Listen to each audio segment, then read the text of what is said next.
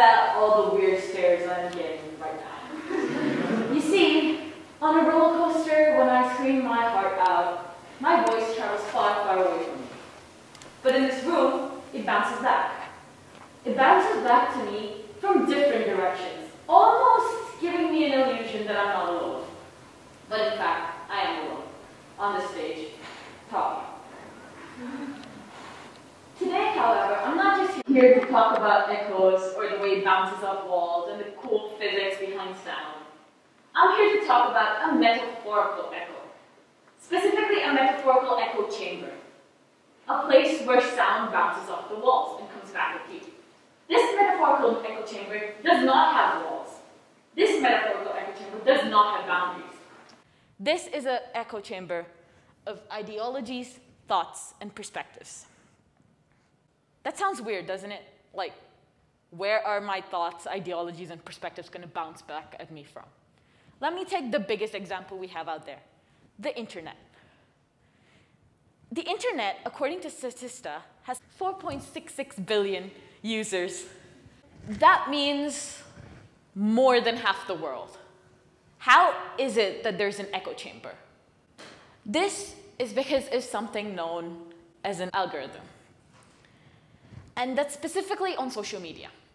In general definition, an algorithm is a set of instructions. But when we put it in terms of social media, it's basically what decides what comes on your feed and what does not.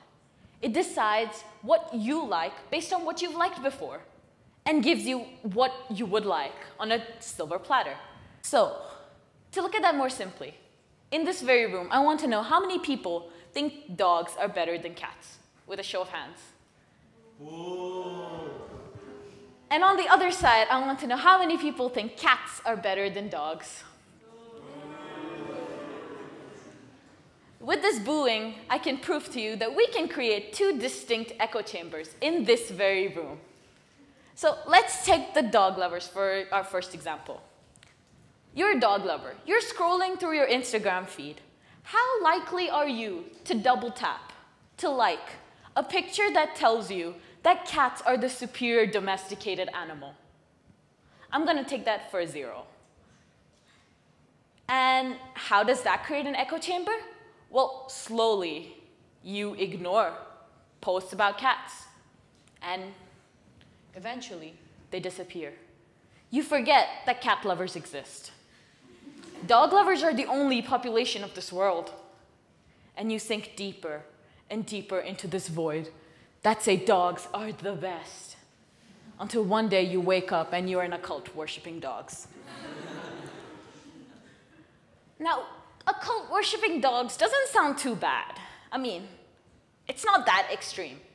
The thing is, echo chambers can lead to extremism. And I'm going to show you with an example here.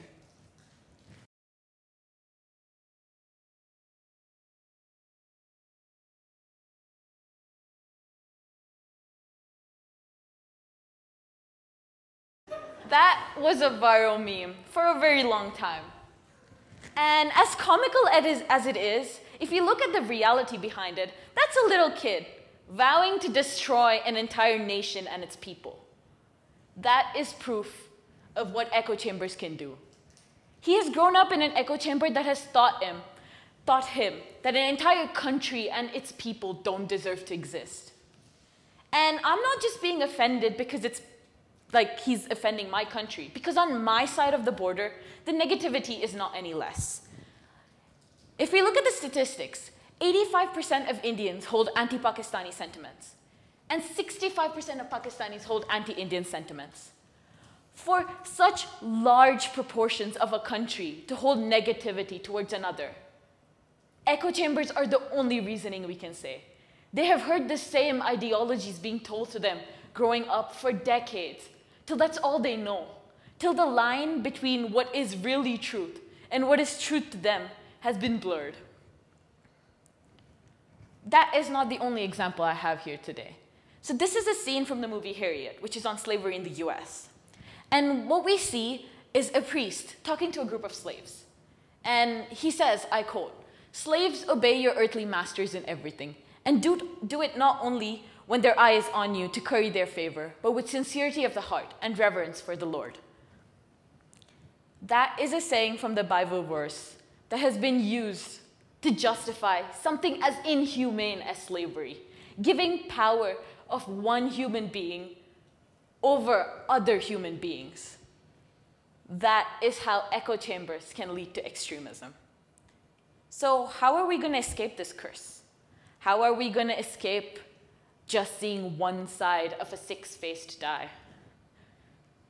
Because if we step out of this bubble, it's not going to be pretty.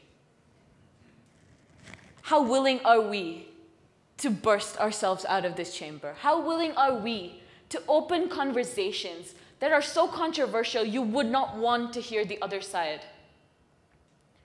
Unfortunately, it's all on us. The ball is on our side of the court. We are who have to step out of this bubble ourselves. And when we do, it's going to be loud. It's going to be chaotic. We're going to have to hear things that we do not want to hear. But unless we accept these opinions, the existence of these opinions, you don't need to agree with it. Just accept that they exist. We're not going to have a world where we listen to each other. There isn't going to be willingness to learn.